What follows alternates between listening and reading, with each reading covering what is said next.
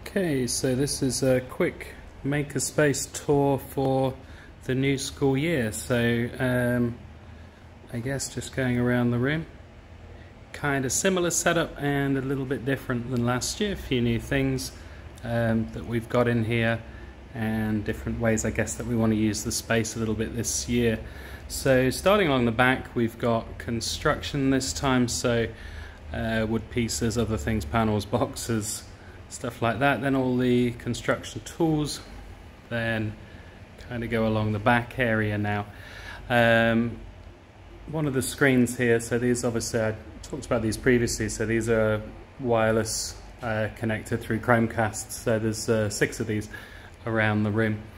Coming over to the windowsill area, so new 3D printers for this year. So these are they look more intimidating, but they're tons better than the old ones. So we had previously, we had tier time 3D printers previously. They were expensive for parts that needed replacing often. So these are really cool, so they're very straightforward to use. They're running off a Raspberry Pi on each one as a wireless print server. So kids can just, each printer has a web address basically, so you go to the web address for the printer and just upload your file you want to print. Choose a couple of options and then click go and it will start printing for you. So they're kind of cool. Then along this side we have, well, down below we've got, sorry before I get to those pieces, down below we've got various different electronics pieces along here. Still got the IKEA magnet wire holder. Lots of other electronics pieces here. Then the Emblazer 2 laser cutters, so these are both new. Fantastic, super pleased with these.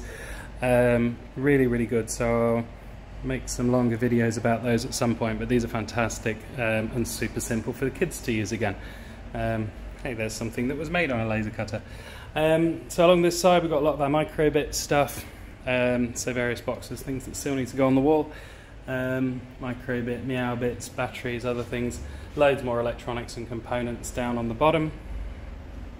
Stormtroopers still here. Along the front, what I will do, we've got another couple of sewing machines that will go, this space will be expanded a little along, a couple more sewing machines to go on here, and then we want to really fill up these spaces with sort of textiles and craft things to go along this side. So we've got a bit more of a space for that. Then down this side, yeah, sort of crafty bits in here. More sort of kit robots here, I guess. So Lego robotics stuff there, variety of stuff, air block Vex, shiny new wireless glue guns. So these are super cool, but we're just in the process of 3D printing, or designing and 3D printing some stands which will be actually mounted to this surface, so it'll hold the wire in and hold the things in place when they're on here. We had to build a fence to pen in the dashers because they keep escaping. They keep switching themselves on when they're charging, so they've got a little fence now, keeps them in. And then along here we've got a make block robotic stuff.